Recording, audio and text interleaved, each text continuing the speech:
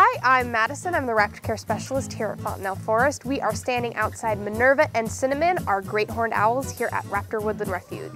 Today we're going to go inside and see if we can get a weight on Minerva. One of the best ways to check on the health of a bird is to monitor their weight.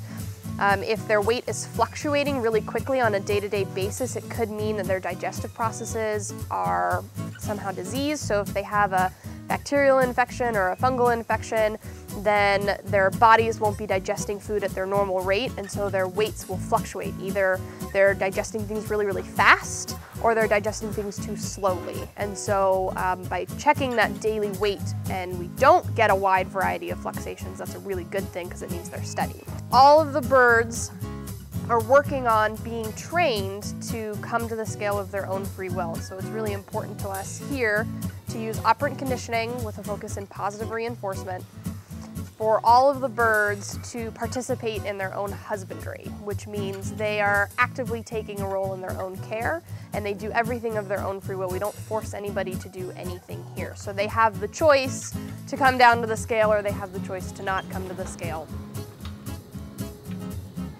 And so doing things like coming to the glove and letting us touch their feet or feeling their keels, which is a really good indication of their breast tissue, and coming to the scale, those are all things that are called husbandry behaviors because it helps teach us and tell us what their health is like. So they're actively showing us how healthy they are.